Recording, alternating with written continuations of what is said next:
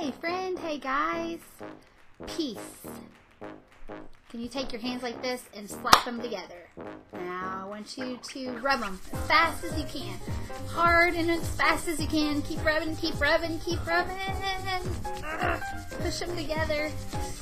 If you're rubbing like I'm rubbing, it's starting to hurt.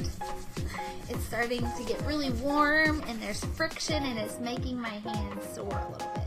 If I kept rubbing, I would have blisters all over my hands.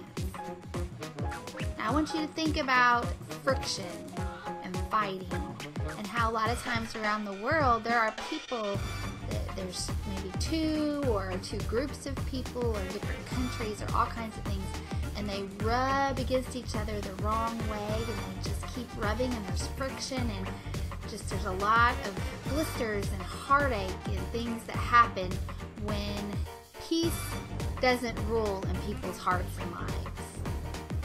Okay? So now look at my hands. Now if I kept rubbing and rubbing and rubbing, it would be even more blisters and soreness.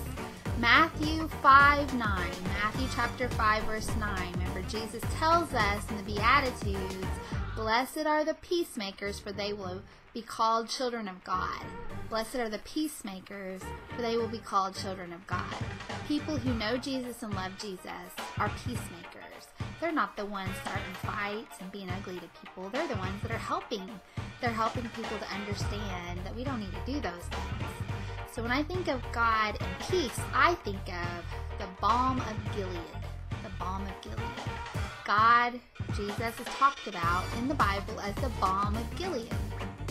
And back in the time when those words were used in the Old Testament scripture, that was actually a rare perfume that they used as like medicine to help heal wounds. So they would take the Balm of Gilead. They just named it that because of the region it was taken from. It was taken from Gilead. And they would take that balm and they would rub it all over wounds and sores. And it's like a healing agent. It's a medicine for them back in that time. So now look in your cabinet. You might have some lotion or some medicine ointments or something. I grabbed this out of my cabinet. I'm not promoting this kind of brand. But it says on here 24-hour moisture. And if you keep reading on here, there's all kinds of things it says it can do. It awakens your senses and it helps with cracked and dry skin and helps heal your skin, all of these things. Now if I take a little bit of this lotion and put it on my hands and I rub them together after having all that friction and that ow, right? If I do that, it feels a little bit better. It feels a little bit better. But it wouldn't heal me completely. It might smell good. It might seem okay for a while. But even on that, it even advertises it's only 24 hours. So how do we live our lives as peacemakers? And how can we really help people to know that they don't have to be ugly to each other and rub against each other and be mean to each other? In this generation, this time in history that we are getting to live, there's a lot of people being ugly to other people. So there are healing power to be found. There's healing power to be found in Jesus. Now, Christmas is coming. It's almost here. And when we look at Isaiah chapter 9, verse 6, Isaiah chapter 9, verse 6, this is one of my favorite scriptures that we think of when we think of Christmas. I want you to hear this. Are you guys listening?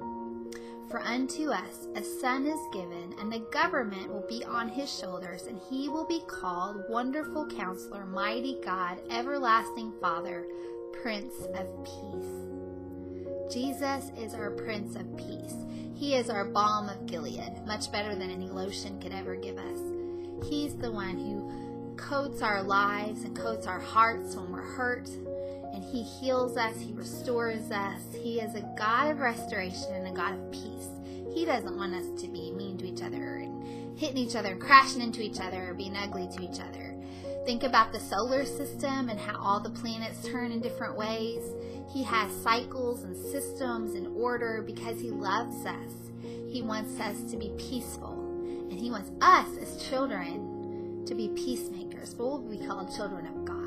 So if you know someone that's a peaceful person truly and they love Jesus, that's what God really wants us to be like, and that's what he wants from us. So I pray this season that you know Jesus as your personal Savior. Know that He came on planet Earth to be your Savior and to be your Balm of Gilead, to heal you, to restore you, to help you in every way of your life. He's the Prince of Peace.